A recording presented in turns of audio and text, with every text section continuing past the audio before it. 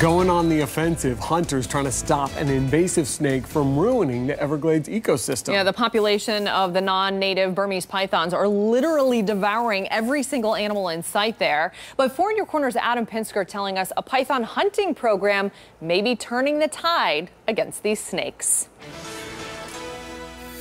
You know, some people like the city, they like to go to movies. I like the Everglades. And he likes every animal in the Everglades. But that's a nice sized corn snake. Beautiful native species. But on this night, Kyle Peniston is hunting the elusive, non-native Burmese python.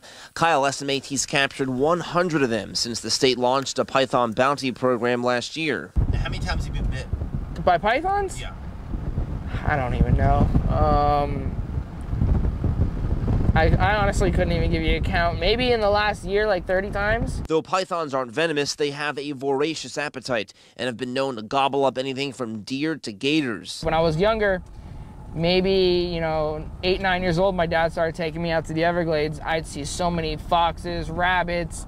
I'd see all kinds of wildlife. Nowadays, it's very rare to see a possum. Snakes will open up their mouth about 3 times larger than it is now.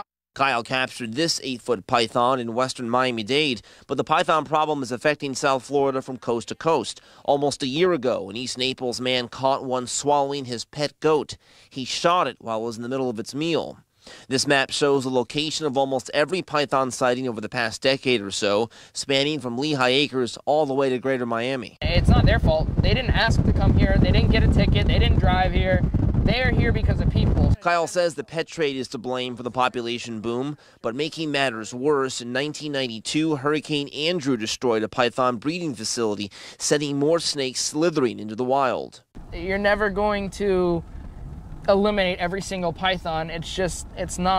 It's not a possibility because there's so much, it's a vast area. But Kyle says the South Florida Water Management District's python elimination program is making a dent in the population. The program, which started in March of 2017, is closing in on 1,000 kills, and that number is low when you consider how many eggs were taken. Also, around 2,500 eggs have been removed as well. Kyle says although there is a long way to go, he's seen some native wildlife come back in certain areas of the Glades, and he's happy to be part of the solution to the python problem. It's better to be out here trying to do something than sitting at home on your couch. In Collier County, Adam Pinsker, Fox 4, in Your Corner. Well, python hunting is forbidden within the boundaries of Everglades National Park. However, Congressman Francis Rooney is working with the Trump administration to make an exception.